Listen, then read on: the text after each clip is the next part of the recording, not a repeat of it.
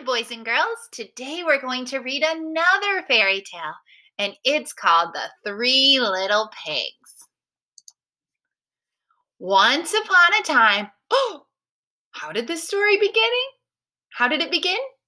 Right, it began with once upon a time. There's the first of many elements of fairy tales. Once upon a time, there were three little pigs who lived in a cozy cottage on the hill. Wait a minute. So there's three little pigs who lived in a cozy cottage. Pause the video and tell your learning coach if you notice any elements of fairy tales. Pay close attention. They loved to eat all the delicious food their mother made them every day. They ate so much that it wasn't long before the three little pigs had grown so big that there was no room for them in the cozy cottage anymore. "I'm sorry," said their mother one morning, "but it's time you made your way in the world." So the very next day, the three little pigs left home. "Don't forget to watch out for the big bad wolf," called their mother as she waved goodbye. "He'll eat you for supper, so you'll need to build a big, fine, strong house as quickly as you can to keep him away." "Don't worry, Ma," they oinked. "We can look after ourselves." And the three little pigs trotted off down the hill, each taking a different path. How many pigs are there? How many paths are there? Oh. It wasn't long before the first little pig met a farmer pulling a cart filled with straw. "Please, may I buy some straw to build a house?" asked the little pig. "Of course," replied the farmer, "but a straw house won't be very strong." But the little pig didn't listen. Soon he was busy stacking the bundles of straw for his new house. In no time at all, the house of straw was finished, and the little pig went inside for a nap. He had just shut his eyes when there was a knock at the door. It was the big bad wolf, and he was hungry. Little pig, let me in," growled the wolf. "No," cried the little pig, "not by the hair on my chinny chin chin." "Then I'll huff, and I'll puff, and I'll blow your house down," laughed the wolf.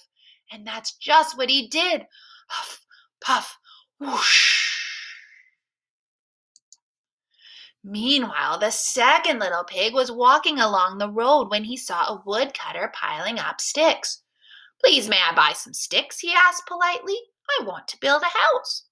"Of course," answered the woodcutter, "but a house made of sticks will soon fall down."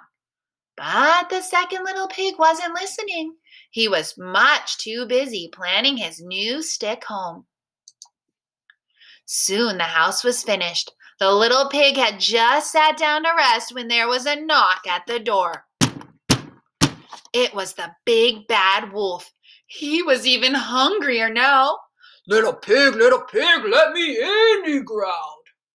"No way, not by the hair on my chinny chin chin," cried the second little pig. "Then I'll huff, and I'll puff, and I'll blow your house down," cried the wolf. And that's exactly what he did. Huff, puff, whoosh. Meanwhile, the third little pig had met a builder. "Please, may I buy some of your bricks to build my house?" he asked. "Of course," replied the builder. "A fine, strong house of bricks will last forever." The third little pig took the builder's advice. He would build the strongest house in the land.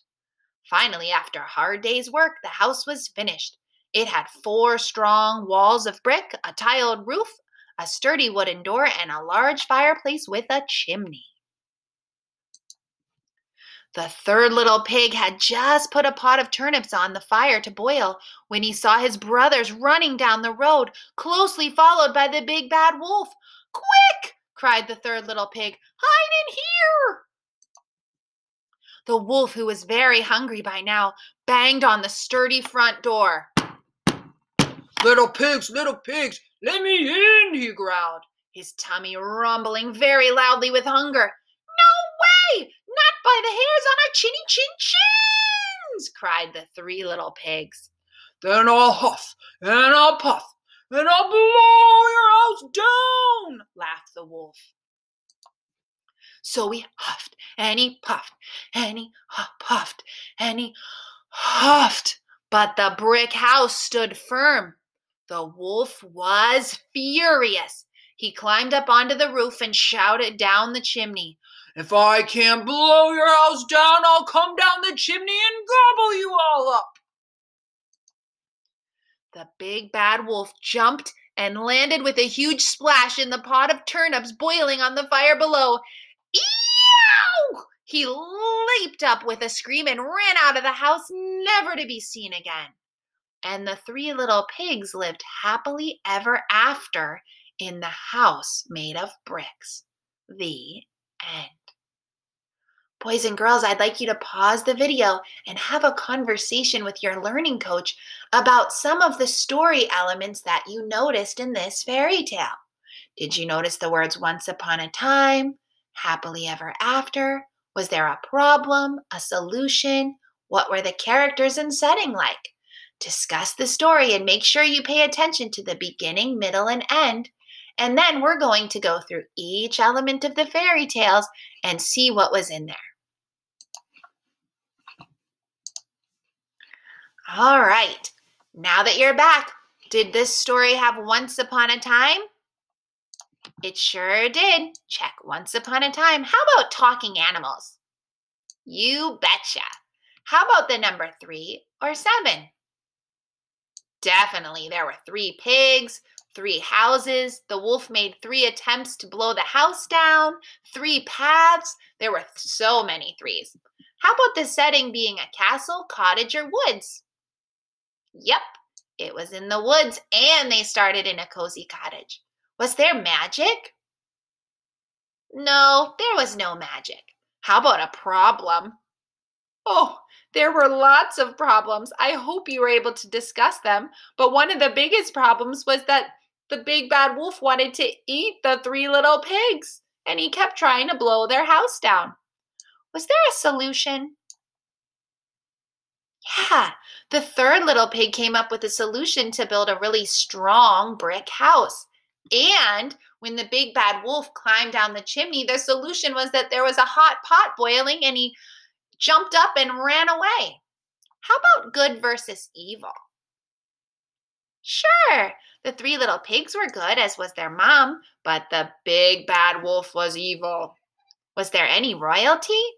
Kings, queens, princesses, or princes? No, not in this fairy tale. And how about a happy ending? There sure was. They even said happily ever after. Let's count them up.